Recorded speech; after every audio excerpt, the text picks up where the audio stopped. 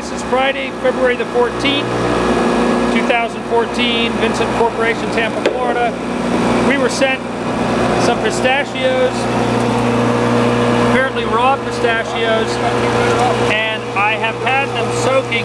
Not all of them are, but because they float, but we've been trying to soak the pistachios a bit for simulating the pistachios getting flumed out to a wastewater area where they would be shredded prior to being put perhaps into a screw press.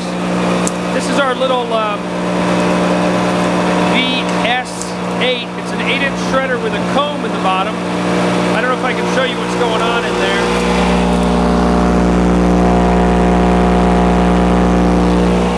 It's a rotor spinning through the blades of a stationary comb, the teeth of a stationary comb.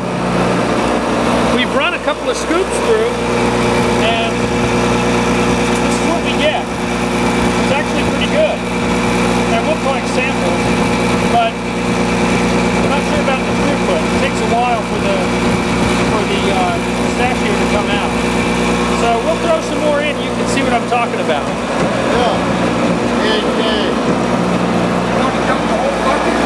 No, I don't want to kill the machine. I'm not sure what it'll do yet.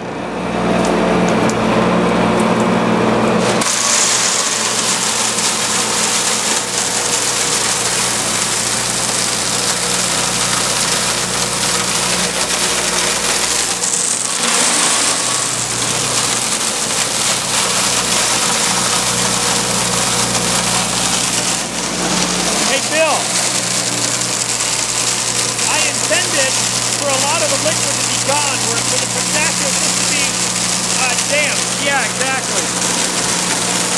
Perfect. Thank you, Bill.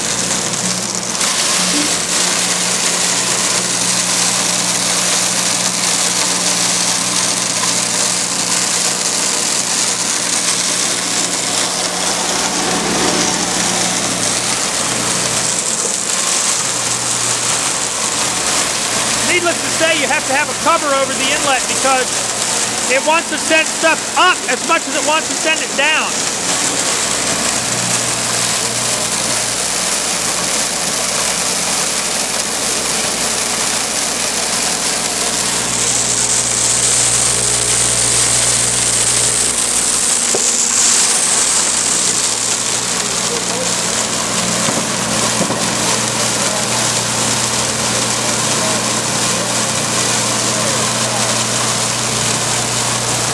Edward.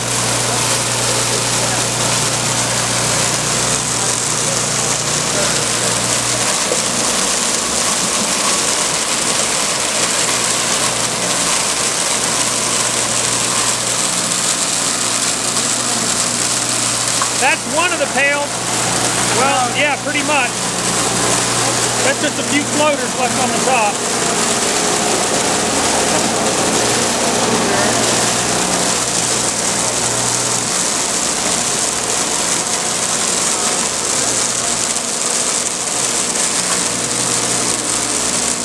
Look out, Bob!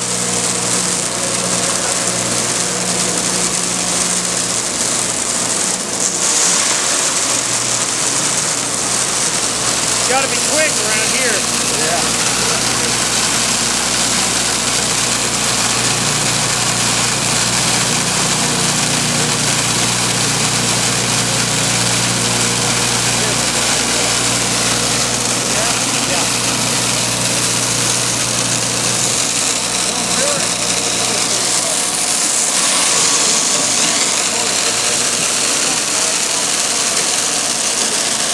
All right, we're going to continue to run these because we're going to try to run the stuff through a screw press afterwards as long as we have it. So we'll get the rest of these run through. We'll get a sample of that, some for us to test,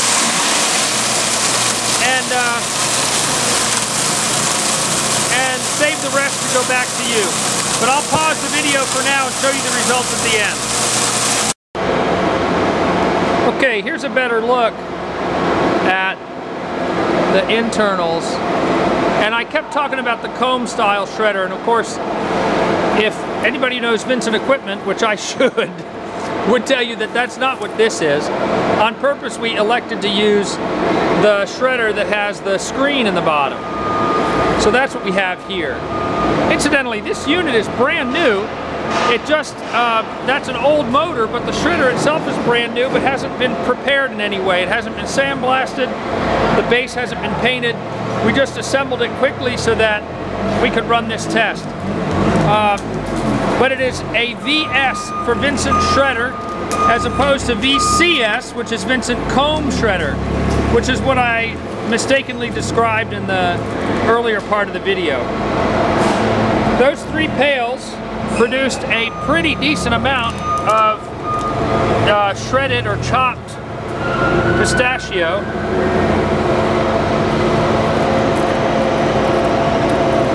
The interesting thing is, I can grab it like this and I can feel sharp edges, but no matter what I do, nothing seems to want to hurt me.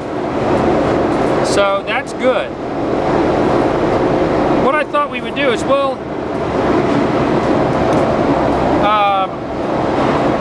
going to make a phone call first and see what we ought to do. If there's any interest in the press cake, or if there's only interest in this. So stay tuned. Okay, here's the dry sample. We're going to run it through. It hasn't been soaked. We're going to catch it in here. And that'll give you your as received dry.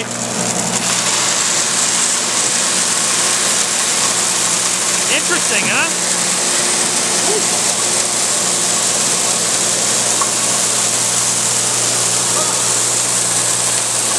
When they're wet, they get rid of that dust. Yeah, apparently there'll be some dust when they're dry. I'm going out on a limb there, but I think so.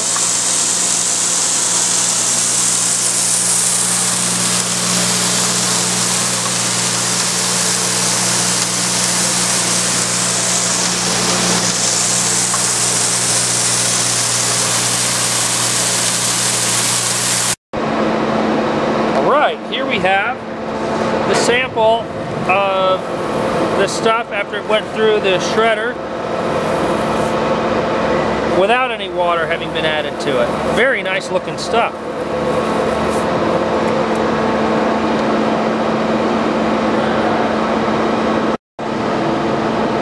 Okay, this is a little model CP4 screw press. It's, sorry about the sun, but motor, gearbox, driving the screw, which you can see there. There's the inlet hopper, the screw at the bottom of the inlet hopper. It forces the material into the screened area with the liquid coming out through the screen, draining into the pan and out of the drain there in the back. The pressed cake has to force its way past this discharge cone, which is actuated by an air cylinder. There are a variety of styles of discharge cones. This one happens to be where the screw is short and the cone just puts pressure on the discharge end as it is with no shaft running through it. That's the advantage of this design. In a very few applications, it's advantageous not to have the shaft. So for our purposes, this press will do just fine for the testing. I'm going to go ahead and close that cone. There we go. Every press comes with a filter regulator lubricator, like similar to this. Right now there's 40 psi on that cone.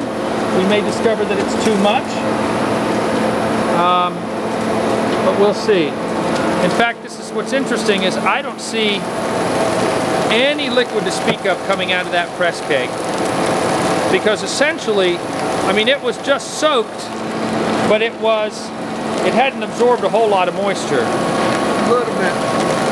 There we go. Yep, sure enough, a little bit.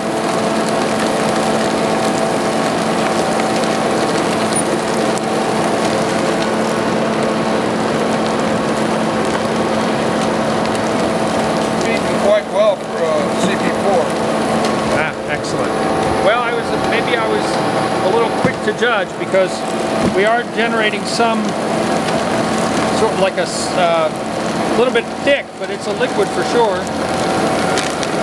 We can catch a little sample of it, see what the solids content is.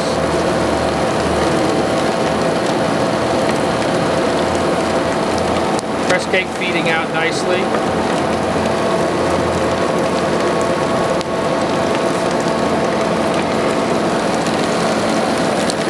This baggie here is a sample of the material after it was shredded, before it was put into the press. Soaked the wet material, obviously. There would be no use at all in putting the dry shredded into this press. And truthfully, there's barely a use in putting the wet shredded through the press.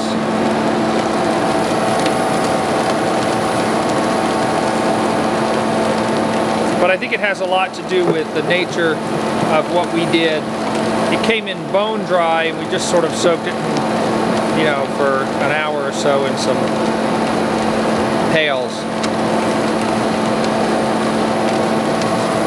I think that's sufficient, Bill. Huh? That's probably fine. Yep, thank you. You want to rinse it off. Yeah.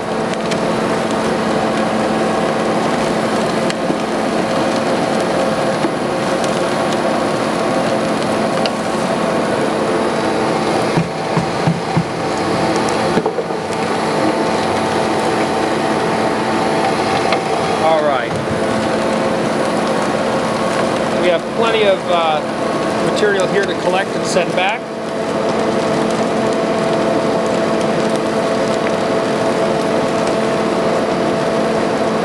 I ask you a question. Are you sending any of the whole pieces back? No? Want to throw a scoop in there to see what happens when they go through the shredder? Yeah. Want me to go through there? Yeah. In fact, I'm going to change out the pail, the catch pail here. What Bill had asked was, what would happen if we just took some of the whole as received and put them in the screw press? What would that look like? So let's give it a shot. Well, there we go. That's the whole one going into the screw press.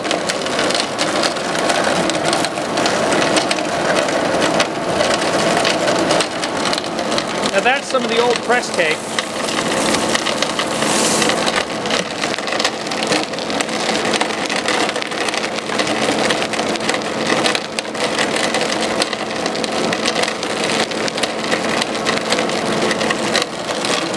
I wouldn't expect to see any additional liquid. I can see the bigger chunks.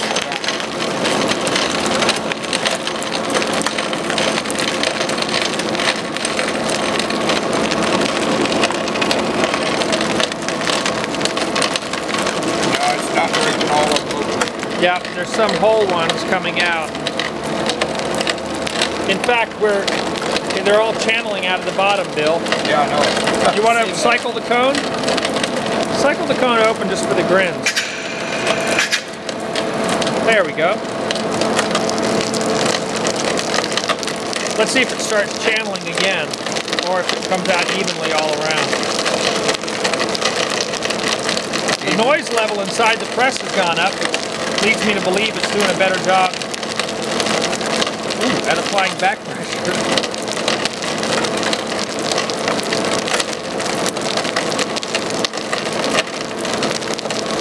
Yeah, it's not cracking them all over. Yeah. Yeah. That was fun to try.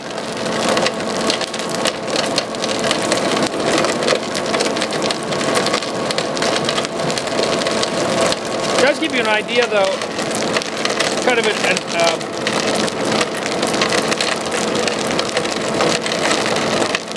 shows you that you do get some size reduction inside the press.